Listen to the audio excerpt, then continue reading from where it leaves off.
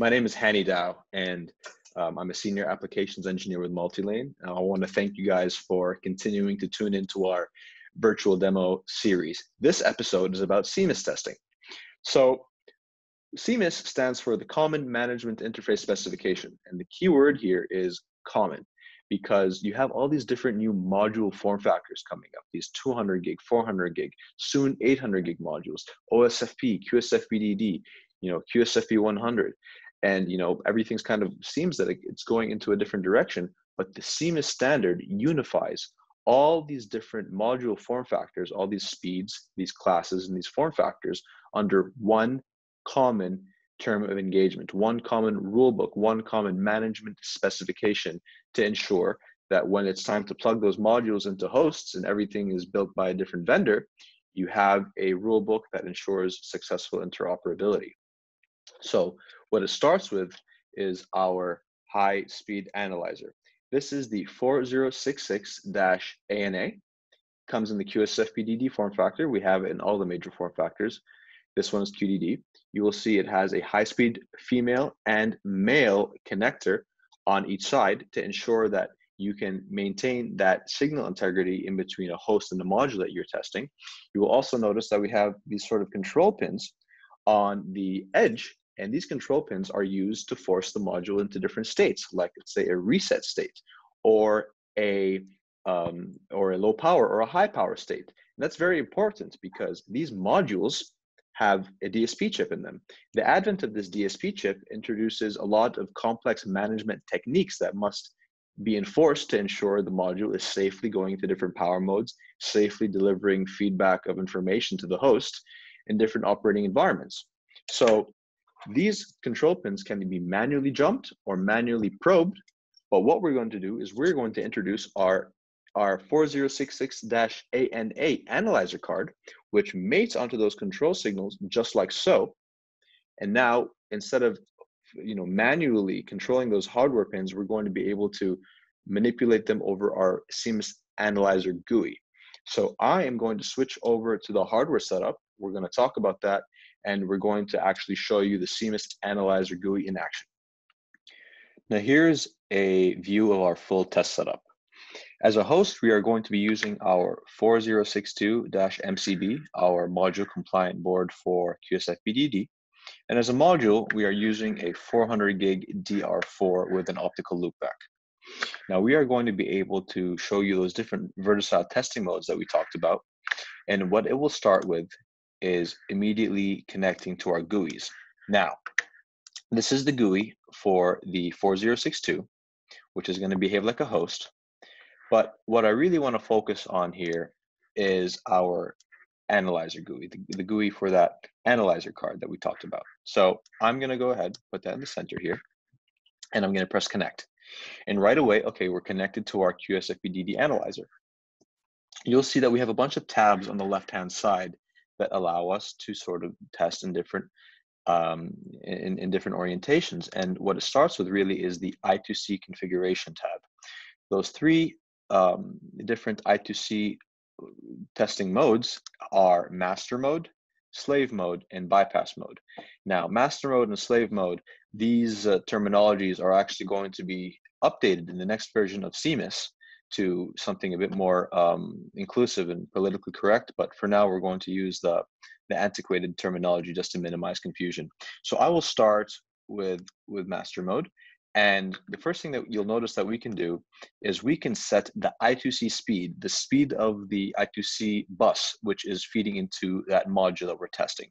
Now, this is very important because that speed is faster than it ever was before with, let's say, old 100 gig modules. We need to ensure throughout the different stages of our CMIS certification that if we set a very high I2c CMIS bus speed, then we can ensure stable operation regardless of how fast the clock is. Now, we can also do clock stretching, which will sort of add a delay to ensure that the module or the host under test can respond to the commands effectively if it is delayed a certain amount of time. So I'm not going to change that for now. I'm just going to press get to see that our I2c speed is at 100 kilohertz and our I2c clock stretch is at 1000 microseconds. And that's good for me. I'm going to continue. Now, one thing I'm going to start with, I'm going to go a bit out of order here, is the memory map. So what we see over here is the full lower and upper memory map of the module. And what we can do here is we can, refresh it. So, okay, now we can see that it is updated. And now the first thing you'll notice is that according to this register over here, we are running CMIS 3.0 in this module. I can use this tab to load an MSA, save an MSA, or write a new MSA that I loaded into the hardware of the pluggable, of the optic. So that's the memory map tab. On the functional test tab, I have a bit more fine-tuning control over reading and writing to the memory map. So if I go ahead and do a multi-byte read of the first 20 bytes of page 0 and I press read, you will see that same data over here, and again, doubly confirming that we are running CMIS 3.0. Now that's the functional tests tab. Now I will change gears a bit here and I will go into bypass mode. Right now, remember, in bypass mode, we're kind of listening in to the different conversations happening between the module and between the hosts without necessarily changing or affecting what's going on. So right now, in that setup that we showed you, we've got the high speed and we've got the low speed signals that we're not necessarily changing, but we're listening into. So with that, I'm going to jump into the I2c tab. Now, one of the coolest things that we can do with this analyzer, because we're in bypass mode, is we can capture that conversation. We can sort of listen into that conversation between the module and the host. And right now, we'll show you what that looks like. You can see that we have the SDA, the data showing that certain packets are being captured. We can also actually save that I2c capture. And I'll pull up one of those files right here, and you can see if we save one of those files, we get to see the actual content of those captured packets, as well as the binary data. For example, what are the X and Y values? What is the voltage level at every different clock point in time? And that is critical for honing in to see what are the issues that you're encountering when it comes to CMIS testing. Now, that is the I2c tab. One cool thing I'll show you here is what we'll do is we'll pause the monitor on the host. And while I'm pausing the monitor, essentially what I'm saying is, I want to stop the communication, suspend the communication between the module and the host. And then what you'll see in 1 or 2 seconds is that now there's no I2c capture being detected. So now we know that works. So I'm going to resume the monitor and I'll continue. So now we can talk about the control and alarm signals tab. This is where we're offering a sort of, a software method to be able to manipulate, read, or write all those different control, those control jumpers that we pointed out earlier. We can monitor the state of the pull-up resistors, whether they're too low, whether they're too high, and whether they're pulled up. And we can go into any of those sort of control signals, and we can force it into a certain state, or we can read that state. Finally, something very exciting to show is the state machine test. So we talked about these sophisticated DSP-based modules and how they need to safely cycle through different power sequences to avoid overheating the switch, to avoid losing your link, to ensure that everything is running stable. So we have the state machine test, which is taken straight out of the CMIS standard. And let's say I start the module in high power mode, which is one of those things about CMIS 3.0 specifically. I go right into that state machine, and now I can actually force the module manually into different operating modes. Let's say I can go from reset mode to module ready mode. And right now I've got my power meter right next to me here, and I can see the current is going from low to high depending on what mode I'm forcing. And that shows that it's actually working. On the left-hand side here, we've got the log window, which is showing me in real time what control pins are being forced into to enable these different states. It is also showing me the elapsed time delta in between these different transitions. That's what I'm reading right here. Now let's trigger a fault. Let's pretend actually something goes wrong.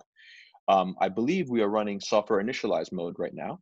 And in this specific mode, I am forbidden from forcing my module from reset mode into low power mode directly.